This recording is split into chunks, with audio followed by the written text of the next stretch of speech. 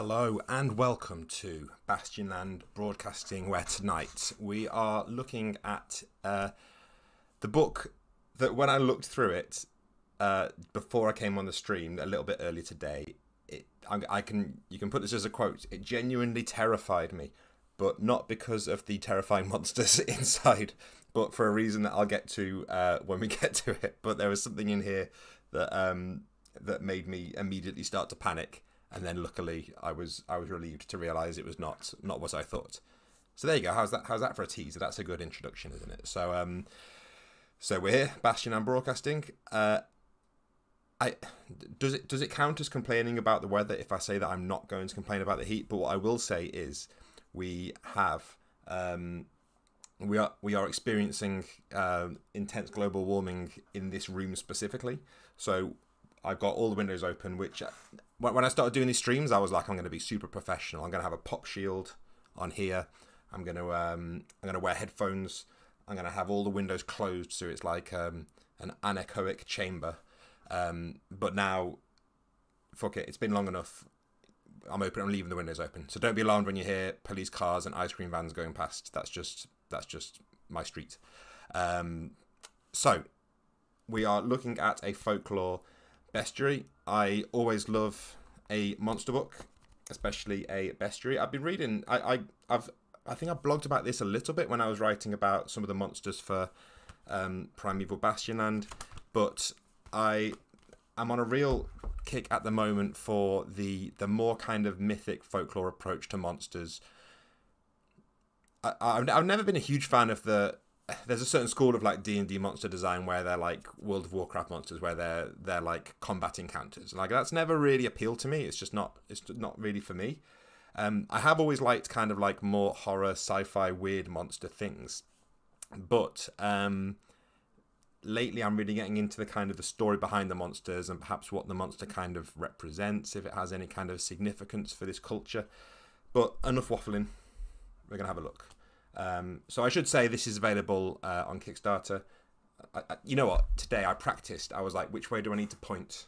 And I was like, I've got a system down. So I'm pointing. No, I'm pointing this way for this screen, and on this one I'm pointing this way. Okay, I've got it. There's varying degrees of professionalism tonight. The windows open, sound low professionalism. But pointing is going to be high professionalism. So look, I can point now. So this is made by the Merry Mushmen, who you may know from the Knock zines, amongst other things. So for full disclosure, I have worked with them before in the sense that they have used some of my blog posts and things for issues of Knock. I am not involved in this one specifically. But there's the full disclosure that I do have an existing relationship with them in that sense. But this is not a review and it is not an advert. It's just a thing. I was offered to get a little preview of it, so I thought I'd give it a look through. Might hate it, you never know. It might be terrible. Eric's going to regret letting me see it early. But this is on Kickstarter now. If you just search for a Folklore Bestiary, it's on there now. And I think there's about 2 weeks left on it. I think. Okay, so. This is a preview copy, so bear in mind it may not be completed yet. So we have some characters. I would like to know I like that we open with these characters. I'm assuming there's a story behind them. If they're just the characters from the cover, that's cool, and I like that a lot. And here we go. You can see all the people who are involved. And I should say there are two versions of this. There's an OSC version, Old School Essentials, and a 5th edition D&D version, and you can choose which one you get on the Kickstarter. And we're just going to go through. It's 42 pages. So what I like about this is it's not like the teenager in me loves big monster manuals with like this monster manual has 250 monsters in it, but how many of those monsters are good? So this goes into more detail on a smaller number of monsters than you might get in some other books, And I'm now going to reveal the thing that terrified me. So this, I'm really grateful to have pronunciations. This is the Bestiary, which is a Basque sort of creature. And they lived here long before we came. From them we stole the secrets of breeding and farming. These rustic giants, roaming the mountains and forests, living in secret beautiful caves, are sometimes called the wild lords because they know the secrets of nature.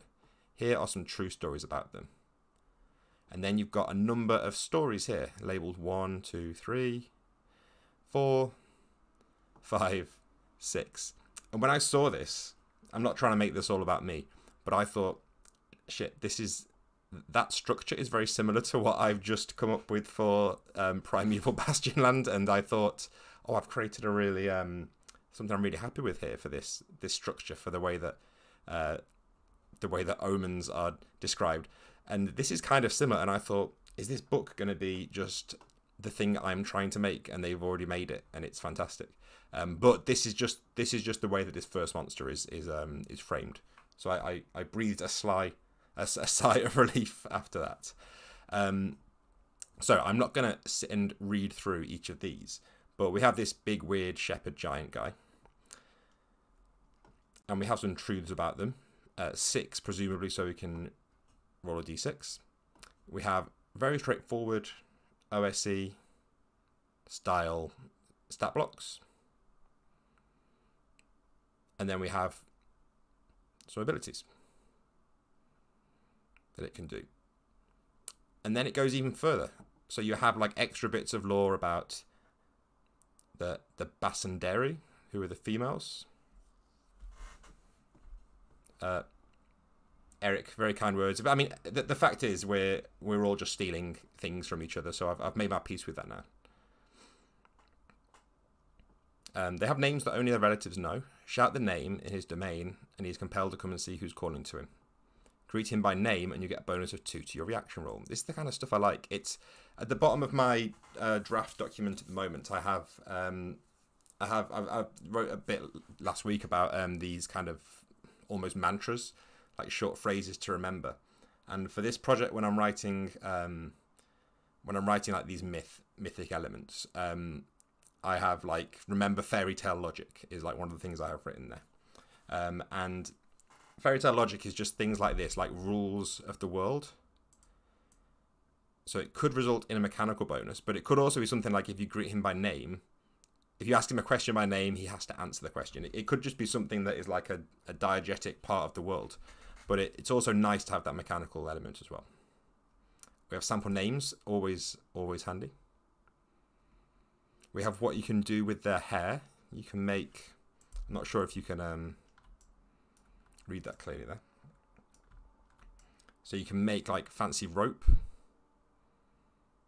bowstrings that double the range of the weapon. And they have riddles. So this is like, it's one monster, but it's one monster that's like a cool social encounter because you've got this trick with a name.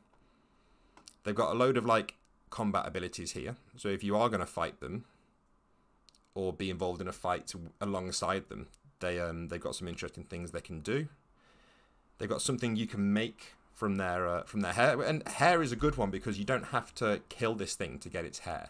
And in fact, you're better off not doing that, because if it catches you with some hair that you've stolen, it's not going to be happy. They're like riddles. And if you ask them a riddle, he has to make a save or just stop what he's doing and try the riddle. But they're not very good at it.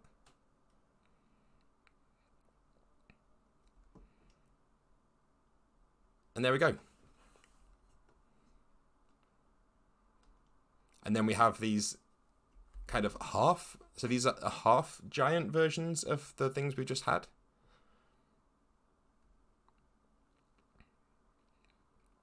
As a class. And then there will be a, I'm going to guess there is going to be a map here. And that's it. We've got like 6 pages of just luxuriating in this one monster. And it's not just like it's not just an orc or a dragon. Like, you know, I'm always up for reading 6 pages about an orc or a dragon. Like, I won't lie. But it's something that's fresh to me. if you're in the Basque country, this might be like the most boring thing you've ever seen, but it certainly feels fresh to me. So I do like that they're doing that. And you've got your hooks down here. So the thing that I tweeted this earlier this week, and it was kind of a shit post, but then it was that there was like a meaning behind it, which was that I said that I was thinking about like encounter design, and usually when I try and come up with these like short, snappy things, it's not because I'm trying to create some kind of like it's a very selfish motive. I'm trying to create it for me because I need to just remember short things a lot of the time when I'm trying to work out how to run an encounter or how to design an encounter. And the three words that I came up with were sticky, chewy, and juicy. And some of the sticky element was inspired by a blog post by Patrick Stewart, but sticky means that you can't ignore it, and it's gonna you can't kind of just walk past it. Chewy means that if you are going to get involved, there's no easy way through it. It's not like you just go and press the button. It's chewy. It's going to require some work to get something out of it. And juicy is even if you ignore it or you do engage with it, it's going to leave a mess and an impact on the world. So sticky, chewy, juicy are the three encounter words that we're remembering. And we're going to be thinking about them as we go through some of these. I'm going to move on because otherwise I'll be stuck on this giant all evening. You know what? I am not. I mean, my understanding is the idea behind this. The pointing, it's gone again. The idea behind this bestiary is that it's perhaps creatures that have not received sort of RPG representation in the past, and these guys immediately, maybe it's just that I've drunk too much Belgian beer over the years, but I'm getting like, is it Le Chouf that has the little gnome guy on the bottle? So I'm immediately drawn to these little gnomes. I'm getting a feeling. So these are the Kabouter.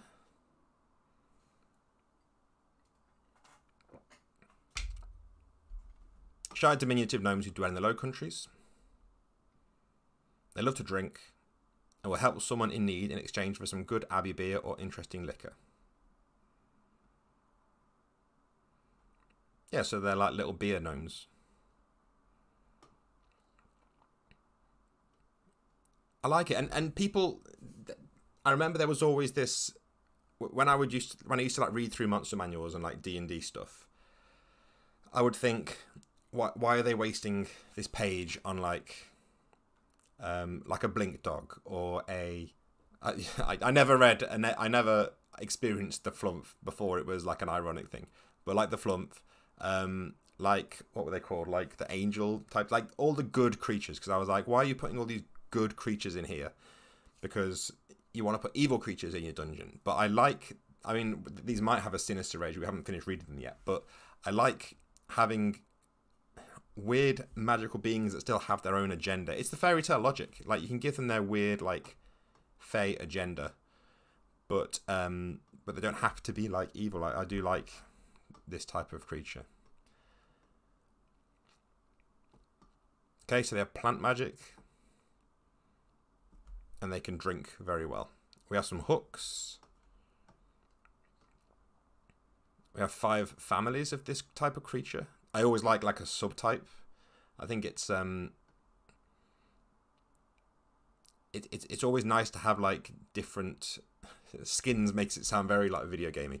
But like different subtypes of a creature, so that if you wanted to make so it felt like if you wanted to make a session or even like a mini campaign that was like really focused on these little guys, you could do it. Where to find them, belongings. Nice, I like them. Okay, this guy is horrible. He's from Serbia. And it's a Bukovats. A mysterious amphibious beast. So it's like a weird like heron, frog, spider. Okay, what's this guy's deal? yeah, so this is phrased as like, it's like an SCP wiki article. It's phrased as like reports, I guess, which I appreciate. So what's their deal?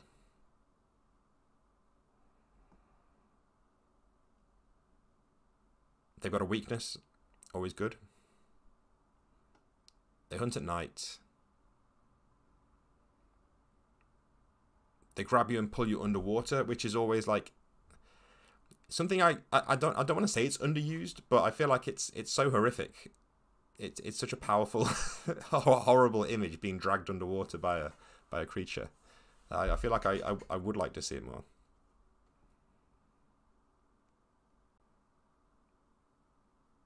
Okay, and the locals are like weirdly obedient to this creature.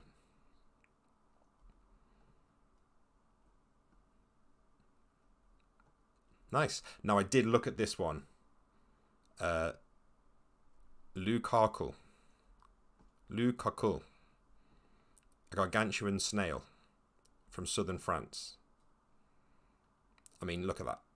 I don't even... This is the perfect time for me to take a drink, because just soak that in.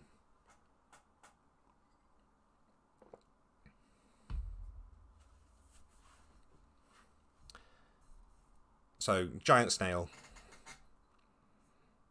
with tentacles. Hates daylight. It's got stinging bristles. It's got acid breath. And we've got a load of hooks. That is a quality snail. And then, not only is it a snail, it is a dungeon. And that's what I like. Like, they could, like, if you were asking me, and I would not want to be project managing a project with so many authors. It sounds, I'm getting like tense at just the thought of it. But if you said to me like, okay, we're going to make this book, we're going to have all these creatures, because I like kind of like a structure, for better or worse. Sometimes a structure is useful, sometimes it gets in the way. I would be like, okay, so we're going to have full page of art, maybe like not quite full page, and like some text at the bottom, and then we'll have all the text on here, and each spread will be one creature, and then we'll have like, I don't know, 100 creatures, whatever. But what they've done is, by really just going into it, you get these weird, like they have the luxury of being able to do this, and have like a weird, like, this monster is a dungeon. Although I feel like I'm not a snail. What would be somebody that studies, an expert in snails? A snailologist. I'm not a snailologist, but is this where the exit is on a snail's anatomy? Because that seems like an unfortunate kind of place. I can see Rich in the chat is asking about, is there a UK monster? I think there is. I did look through, and I think I saw at least one. So we're back in Basque country. This is Totaro. I feel like I know this name. One-eyed ogre shepherds roaming the wild hills and mountains of the Pyrenees. They love a shepherd giant in the Basque country, don't they? That's what I'm learning today. So what's the deal with a big eye?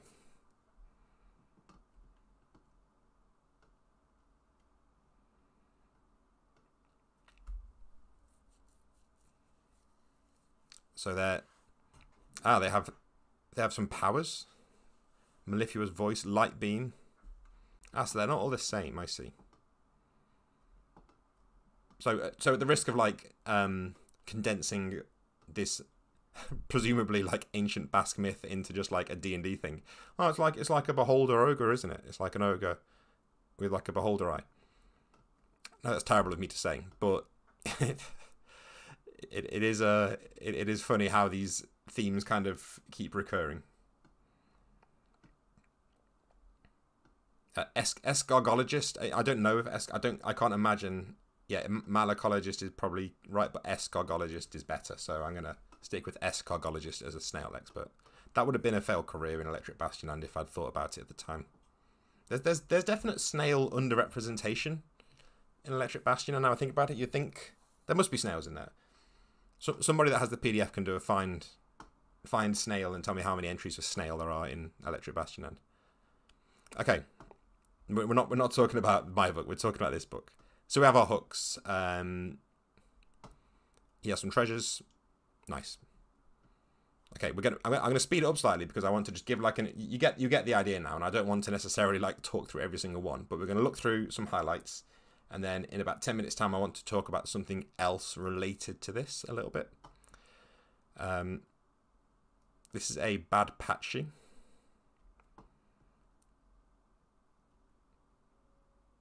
He's just like just a badass blacksmith who the devil is afraid of.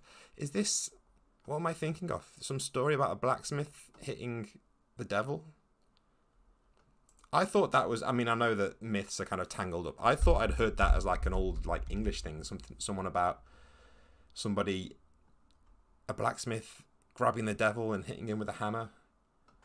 Apparently there are 7 mentions of the word snail and electric bastion. That's not bad. I don't feel too bad now.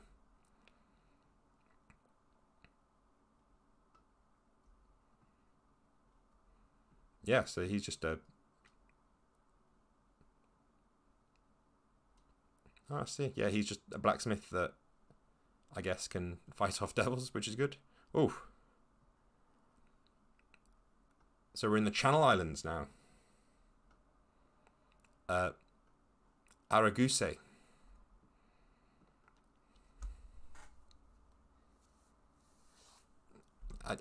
Weird little guys does do something for me. Like I always loved the borrowers, the carpet people. Even if they were just mundane small people that had like a weird ocean thing going on, I'd be on board with it. They okay, so they're 3 foot tall. I want them to be smaller. I would make them 2. They're tiny little white gnomes. Seaweed and webbed feet and hands. And they come and raid a human settlement and drive out all the men and take their place. This is getting more horrifying. They spit in your eye. They can curse. Oh, a random curse table. I'm in now. And they can cast Dimension Door. So I'm not gonna look, but we're gonna say random curse number 14. You need to pee every turn. That's a good curse. Well, no, it's not a good curse. It's a bad curse, but it's a strong curse to have in your game. We are in Ukraine. This is the Perelesnik. Slavic folklore warns about the Perelesnik or fiery serpent. It feeds on regrets and broken dreams. Wow. Okay. That is a good snake.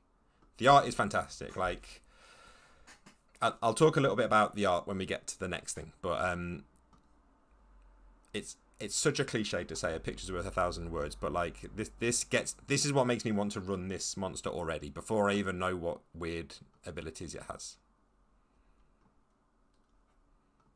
The Hellwagen from Germany. For a second I thought it was just a car. Which did amuse me. It's a Hellwagen. La Velue from Pays de Loire in France. So what's this guy? Oh god. Yeah, Noah refused to take one of these on board, but it survived anyway.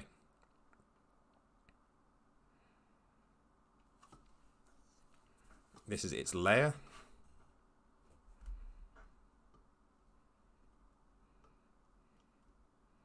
Children of... the Green Children of Woolpit. Here we go, we're in Suffolk now. Suffolk, England. From a world far away came the Green Children. Who knows when more will follow them? So yeah, creepy children. Always bad. What's their deal? They've got extraterrestrial biology.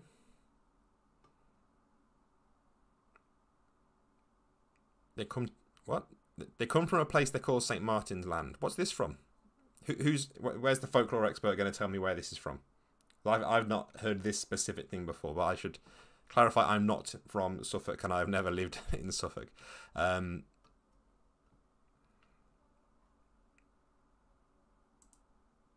that's cool then. I like that.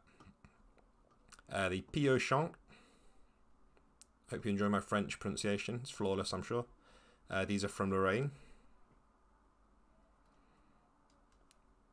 again, just like I'm just I think part of it is because I'm still, when I read Neverland, the sort of hex crawl based on Neverland last year, I think it was, that book really kind of got me excited. I've never been excited about like the idea of having fairies in the game, but that book really sort of condensed down the weird fairy tale logic behind fairies and really made me think they're a great little tool to have, and these guys are horrible, like little rat fairies, I guess.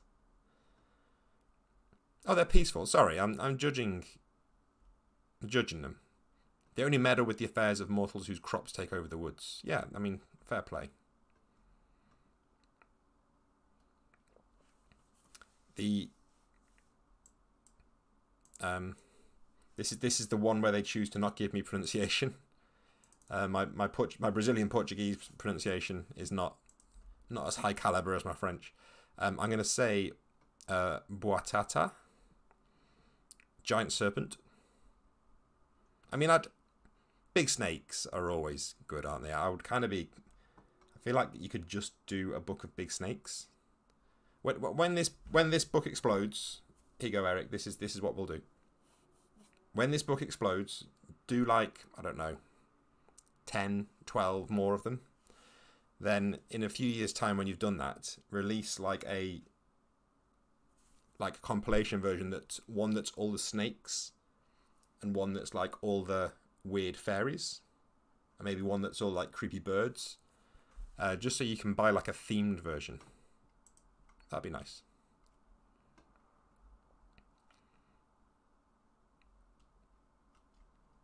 Nice. I like it a lot. Peaceful goat-like grazers. The Dahu from France. And again, I like having these sort of, I don't want to say they're mundane because it sounds like they do have some kind of mythic elements, but it sounds like, at first look, it sounds like this goat is kind of just like a type of weird goat. But if you create enough hooks and flavor around it, it's still an interesting thing to have in your world. Because you've got like, yeah, what happens if you eat it? What happens with its pelt? You can make a cloak from it. It's got like weird effects. Like after you encounter it, characters must save or never be able to see, hear, or smell them again. And it can't turn around. Yeah, this is exactly what I mean with this kind of like just fairy tale logic. I love it. Oh god, no. What? Okay. It's an arm and a leg.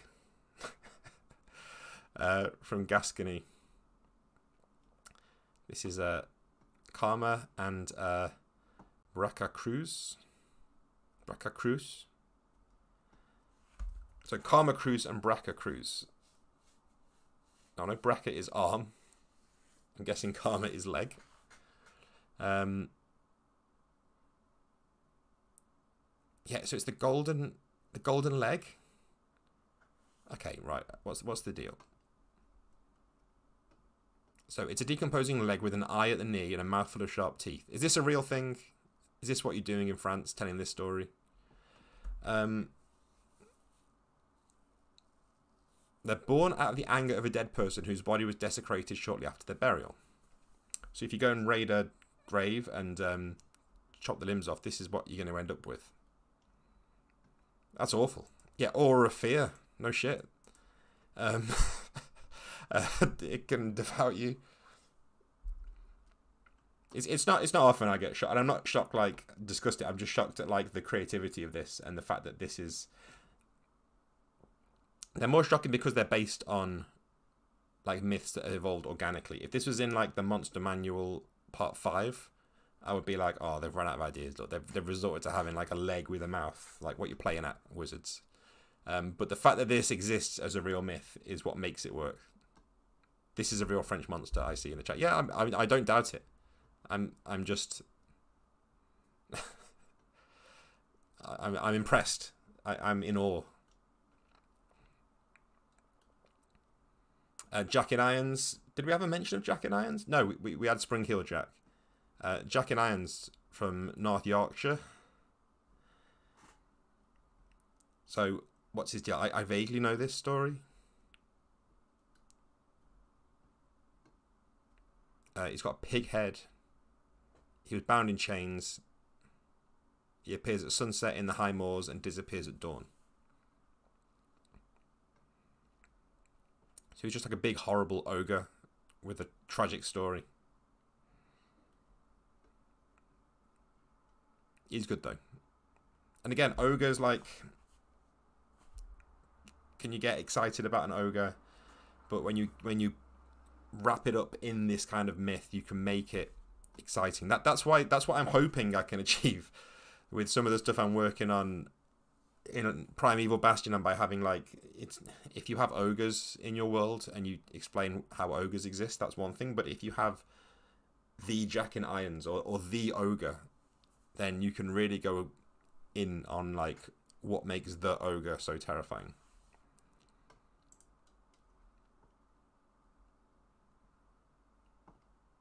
And he's carrying around 8 mummified heads.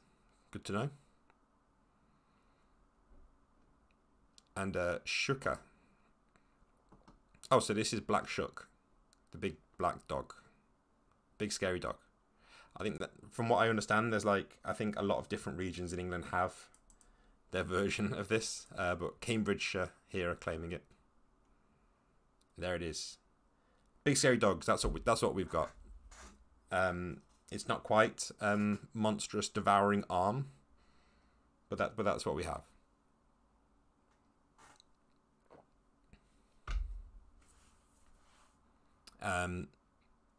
So it can sense to what degree people are evil. It leaves a trail of burning paw prints. It can grab people and drag them away. And it's at home in the fens. Oh, we've got, like, will-o-wisp type things as well. Yeah, Remain says a lot of them feel like one-off monsters you replace in your world. And that's what I think. If you're going to have a monster, I think it's one thing to have, like, unusual animals in your world. And it's another to have, like, strange people, like cultures. So a culture that is kind of fantastical. But if it's going to be, like, an actual monster, I know it's, like, a big ask, but I do like it when they're unique. Especially if they're going to be, like, the subject of, like, stories for the locals. Oh, we even have, like, a hex crawl around the fens. That is a nice hex map. That is nice.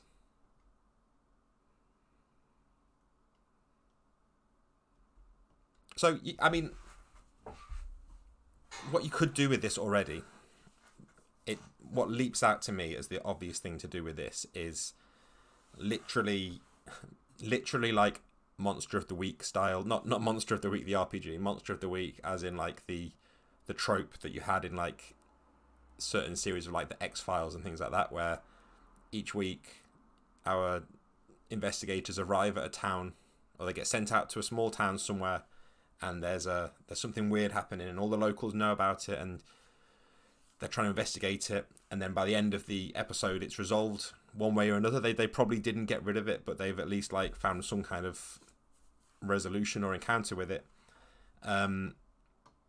So just do that. Just work your way through this. Say this week you've been sent out to the fens, and you're investigating this black dog that's been dragging people into the marshes.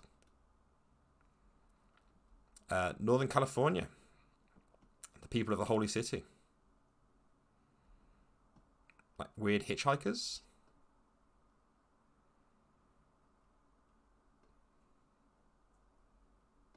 Okay. And that's it. Like I said, this is on Kickstarter now. Oh, I meant to look at what this was on before I started. It went up. That one's mine. That was me. No, not literally me. That was I'll take credit for that one. My work is done. But yeah, if you go to Folklore Bestiary, it's funding now. You've got 2 weeks left, and it's funded like 1 million times over, so you don't need to worry about it not happening. But yeah, I think that is a pretty cool book. I am looking forward to picking it up myself. And we're going to have a very short break of about 45 seconds. And then we're going to come back and I'm going to talk about something related to this. So bear with me. Okay, we're back. So the reason that I wanted to change topic but keep it on the same stream is the other thing that I wanted to talk about is the other thing that I've received from the same people behind a Folklore Bestiary is Knock. And I've spoken about Knock before. I think I did a read through of the first one, and I've, as I mentioned at the start of the video, I've done a bit of work with the Merry Mushmen for that, in that they've used some blog posts that I've done in the past, and hopefully that will continue. Hopefully they will use something else again in the future. I've only got good things to say about them, so I am biased in that sense. But the reason I wanted to talk about it is, first of all, I haven't had a proper chance to look through issue 3 yet. I have received my hard copy, but I also grabbed the PDF when I knew I was doing this stream. And the thing that I wanted to do is, I get these stupid ideas. When I started writing Into the Odd, I used to joke about saying, well, I want to write this game as if it could be somebody's first RPG that they ever pick up, and they would still be able to run it. And then I would joke and say, oh, well, you know, but who's going to find Into the Odd as their very first RPG ever? Like, it's this weird thing that you'd have to be already so deep into, like, a specific part of the RPG community to even know that it exists. You're not just going to find it in a bookshop. And now, nearly 10 years later, it seems like something that could happen. Like, now that we've done this version with Free League and it's going to be more widely available, you never know. Somebody out there might pick up a secondhand copy or be gifted a copy, and it might be their first RPG that they ever play. Now, the reason I'm going on this tangent is when I'm reading, like, a book, an RPG book, I always wonder, what would it be like if this was the only RPG book that somebody owned? And part of the reason behind that is, for a long time, the only RPG book that I don't want to say owned because I borrowed it from a friend and I still have it on my bookshelf.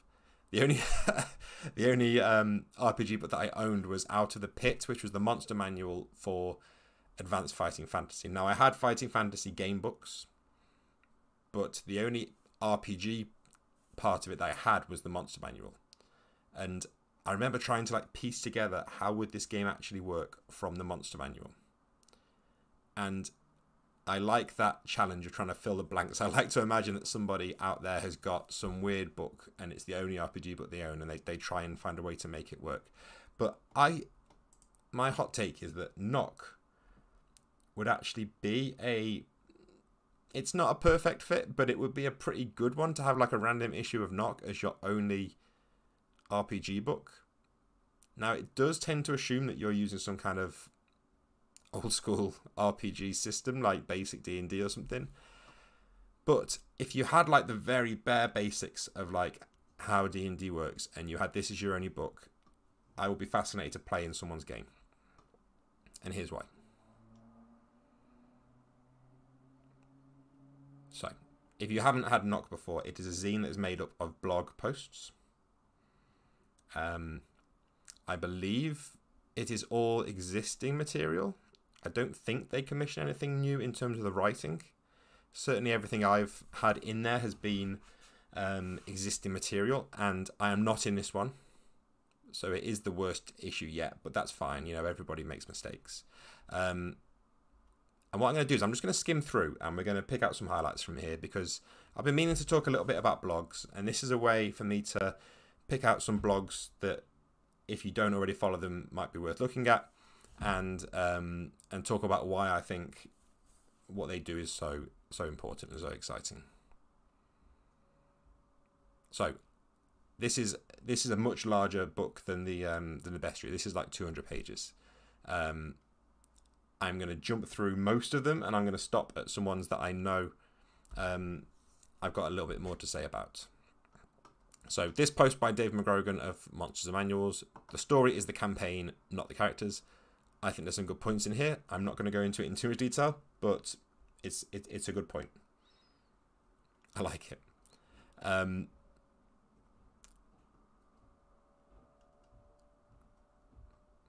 Yeah, we have this world building grotesque. I've not read this one.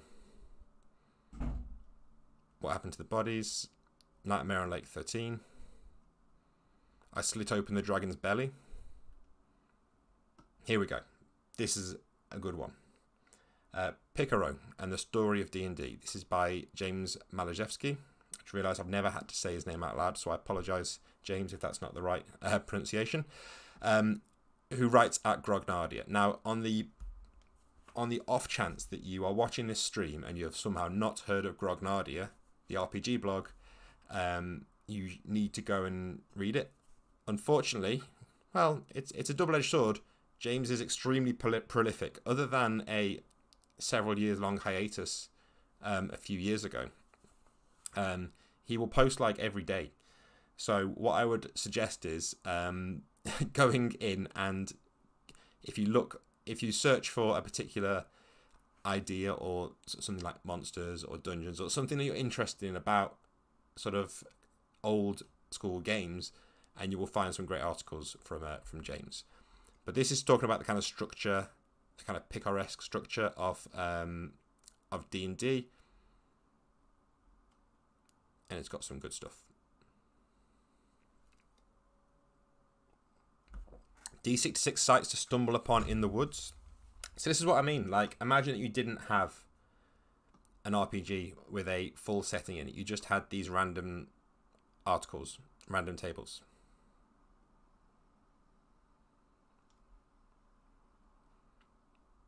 This is nice. I'm literally, you know, writing about this stuff now. I'm gonna come and steal some of these. Useful fungus. Can never have too many useful fungus tables.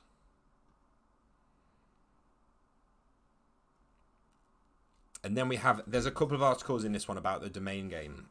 And this is something else that's kind of lingering in my head. I don't think I'm ready to revisit it just yet. But there are stirrings in the back of my mind about domain level play. But there is one article that I always come back to when anyone says anything about domain level play. I always point to the exact same article because I'm a one-trick pony, and I do know this one. This one is useful, but this is it. Joseph Manola, whose blog is udan-adan.blogspot.com, I believe. But if you search for Joseph Manola RPG blog, I'm sure it will show up. I love this artwork as well. This is awesome.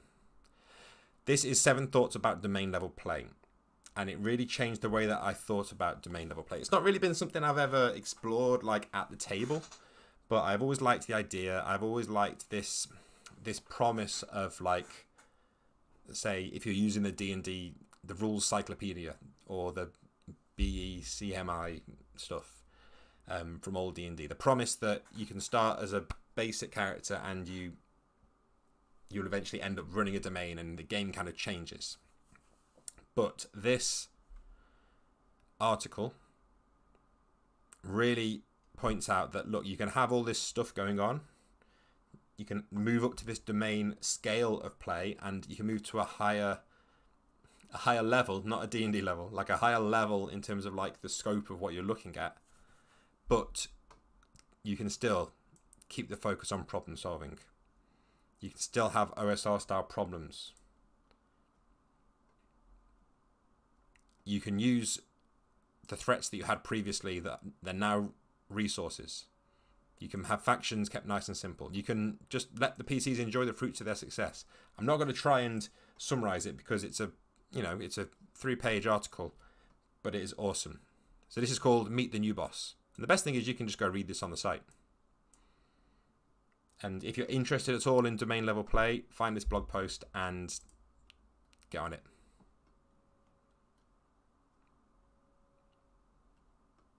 got some beginning spell books. This, again, Joseph Manola, unfortunately, he's really good.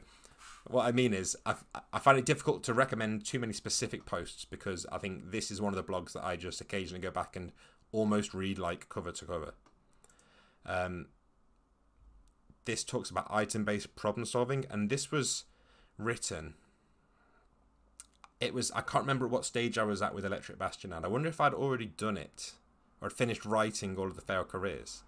And this is all talking about, like, having, like, mundane items, like exactly the kind of thing that you would get in, like, a starting package in Electric Bastion. And so I remember thinking, it's a bittersweet feeling when somebody you know that's really good writes about the topic that you're working on. It's like, it's good because you're like, well, I can learn from this, but it's bad because a sort of petty part of you doesn't want to like have to compete with this. But it's great. It's good stuff. Random Wilderness in a deck of cards. This Slayer Weapons thing.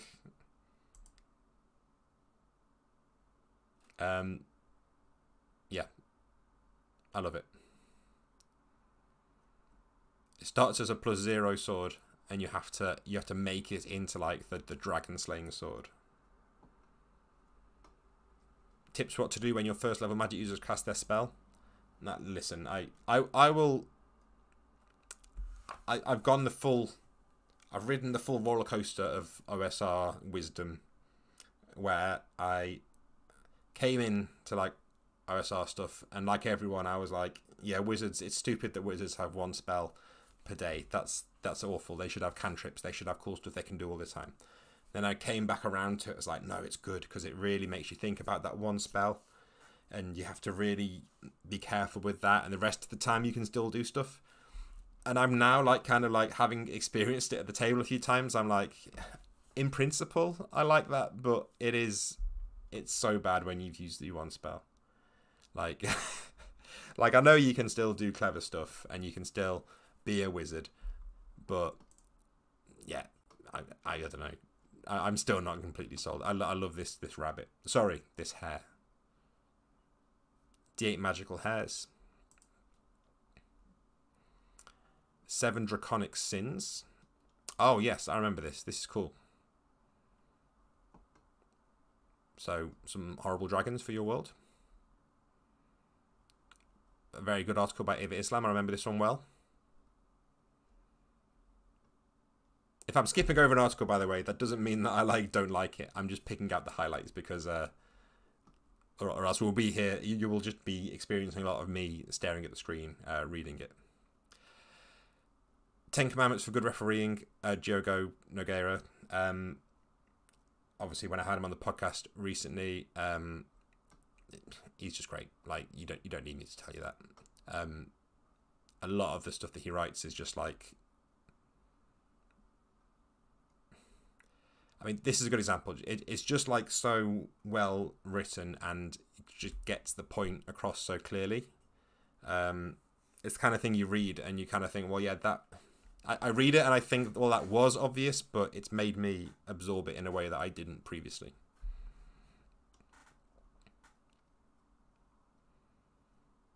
Some rumours for your bar. Compelling arena fights. Yes, I remember this. This is good. So let's...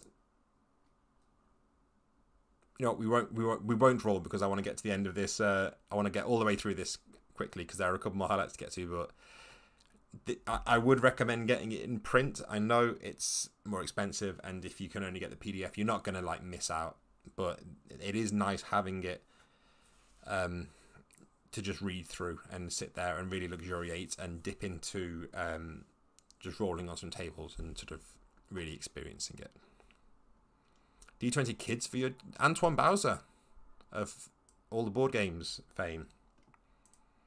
One of the few times I've been like starstruck on Twitter was when I can't remember if I got followed by Antoine Bowser or he mentioned me or something and said about picking up Electric Bastionland, and he designed board games like Tokaido. Did he do Seven Wonders? Did I make that up? Seven Wonders. Hanabi, very prolific board game designer, and I was kind of starstruck that he liked my game. So these are like going to be like adorable children. I'm too much of a bad person to include these because I feel like they wouldn't necessarily survive. This is awesome. I love this Fairy Knight generator.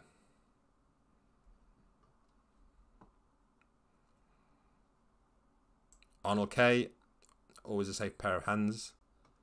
The generic Optimum. Yes, this is about like encounter design. And this is awesome.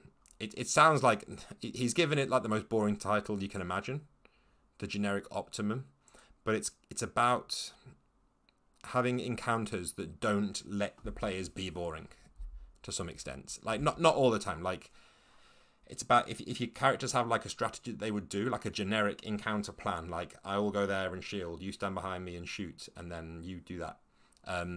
You can have that happen, but sometimes the most memorable encounters are ones that don't allow that to happen. Like he uses the Nilbog as an example, which is it's a backwards goblin, isn't it? So it's healed by damage and harmed by healing, and it's stupid, but I think it sort of sets a tone here and gives a good example.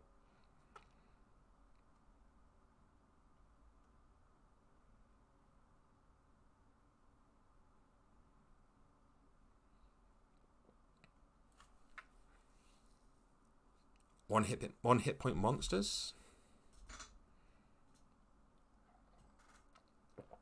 I like this. One of my favorite blog posts to write. This is years and years ago, and it was. I was copying someone else. Someone else did it for D&D, and they said like, I'm gonna make a load of monsters that are one hit die, and they cause D6 damage, and their armor is chain armor. So it's like a generic monster, stat wise, and then you have to find other ways to make that monster interesting. And if you haven't done it and you're interested in monster design, I think it's a really cool experiment to do, because you can't fall back on making the monster statistically different. All you can do is change their behavior, their tactics, their like morale, the way they interact with the world. I would even be strict and say you can't give them like special abilities. You have to make them different purely through flavor and behavior and things like that, because those things matter. Like they are in an RPG. It's not like that's just like paint. It's like the fact that they behave this certain way is in many ways more important than the fact that they have an armor class of like 11 or 12. Ugh, vermin. That's horrible.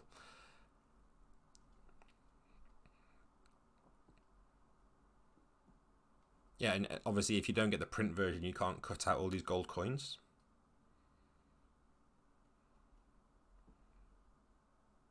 A load of weirdos. When not to kill a player character.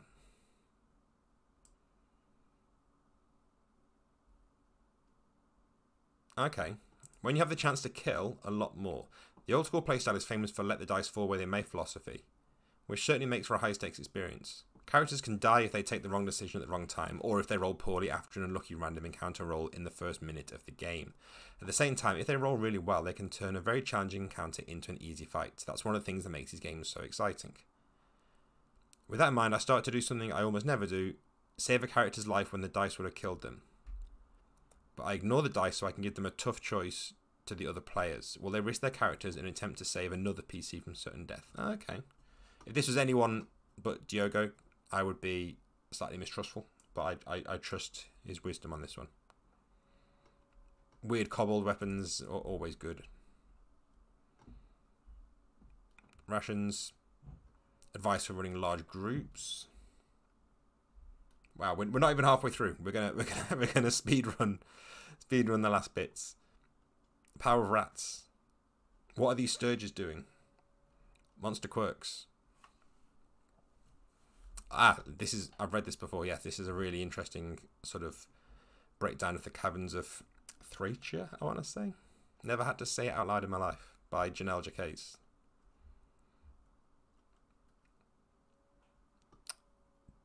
D12 Sword Saint techniques. This is like Book of Nine Swords for your OSR game. The Tartaros. This guy's following us around.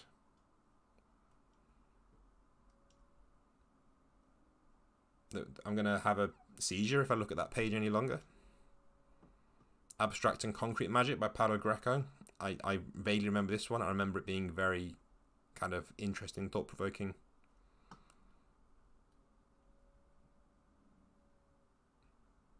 I did read this article, and my guilty pleasure is it's from reading like old computer magazines and old like White Dwarfs when I was like a kid. I always used to love it when like the editor would like leave a little note and mark it as Ed. I don't know why it made it feel like you were like seeing behind the scenes, or like it made you feel like it was a more personal. You weren't just reading a book; you were reading like a, I guess like, if I'm going to be really pretentious about it, it's almost like, I'm not going to say it's like social media. I was going to try and find a way to pitch that it was like social media, but it was not like social media. But there was also something really charming about that, and this has got lots of little editor notes, which I love. Bugbear Witch, great. Less Rules to Do More. I remember this one. This is a good read. This is an entire game by Nate Treem. So yeah, you don't need D&D. This is your whole game. Radical Quest.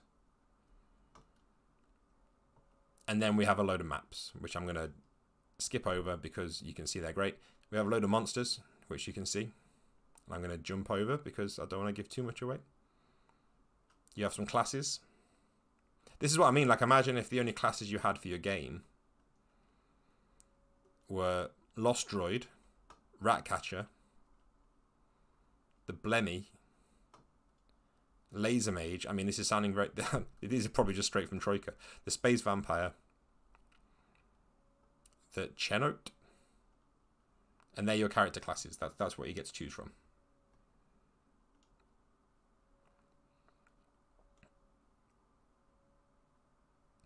And then we have a little... I say a little dungeon. That's quite a sizable dungeon. Some classified adverts. And there's even a random table on the back cover. So that is Knock.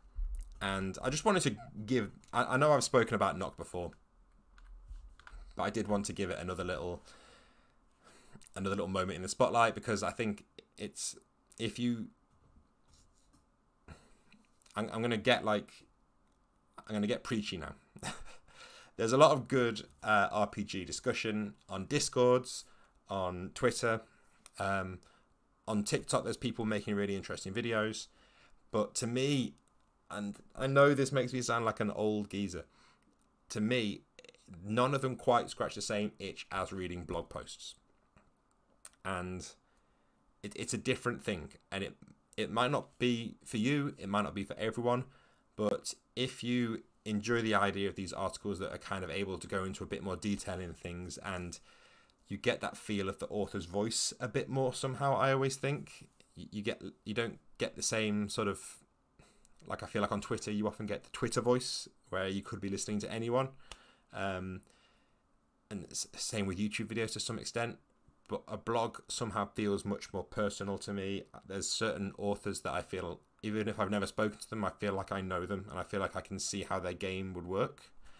And I feel like I've learned more from RPG blogs than I've learned from any book on the shelf, if I'm being completely honest. And that's not an overstatement. I genuinely believe that is the case.